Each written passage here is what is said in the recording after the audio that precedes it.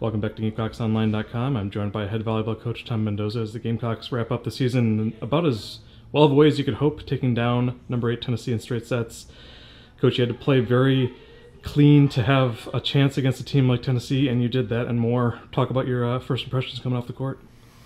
It went well, but it went kind of how we told the team it could go, which is if we, like I said, if we take care of our side, we thought we could score. We thought we were going to have a tough time scoring points on serve, stopping them from siding out, which for the first two sets was very much the case. Both teams were just siding out at a very high rate, and so we were just able to kind of match them through, and that's something we felt like if we serve received and swung aggressively, we could find ways to score, and that's how it played out. Our players just did a phenomenal job of executing it and staying aggressive, and I thought especially in the third set, Tennessee started serving more aggressively, and I thought our serve receive did a good job of handling that. So yeah, incredibly happy for them, proud of them. We hadn't gotten a top 25 win on our court yet, or a top 10 win on our court yet this year. It's something we've done each of the other years, and so last opportunity to do it, and we took advantage of it. So it's been a good group. I've enjoyed coaching them all year, so I'm thrilled for them to end the year on home with a top 10 win. A lot of really great performances to talk about. I feel like every starter was nearing double digits and hitting well over 300, if not 400. But we'll start with Elena Johnson. Career day with her, 16 kills, hitting, I think she finished at 500. Pretty absurd numbers for a left side. What was she able to do so well against a really physical Tennessee block? I thought she was fearless with her swings, and just, again, we covered, our cover off of their blocks was good, and so that allowed our hitters to go be aggressive and go challenge. And we said as soon as we slow down, they're going to win.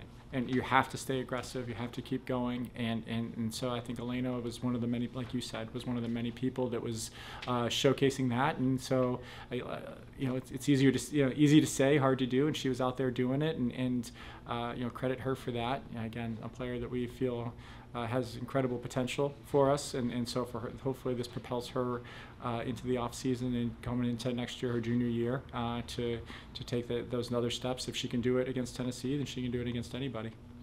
It seemed pretty convenient for the team, hitting November, rash of injuries, to kind of just not take this one seriously, but to come in and have by far the best game of the year in the last game of the season. What does that tell you about the team in your locker room?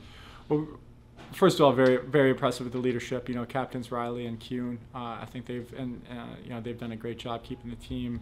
Like we said, it hasn't always gone the way we want. We've lost a lot of close matches, five setters, juice sets, and like you said, we also have more injuries now than we can keep track of. It almost made it easier. It wasn't like we were missing one person. We were missing, we had so many people that were out. You had to just think about what we had available and figure it out. And I thought we did a great job as a group of handling that and just going and playing. There's no excuses. There's just let's go, whatever we have available, let's go play hard. And that's a great identity and for a program to have, and hopefully we can learn from. And because it's something we hopefully take pride in. Hopefully we don't have this many injuries all at one time. But like you said, I think we said this two matches ago. It's not who's playing, it's how we're playing. And I thought, that's the most important thing, and we played how we played today was earning of a win, and again, it's a good lesson for them. I'm very proud of them for handling it that way.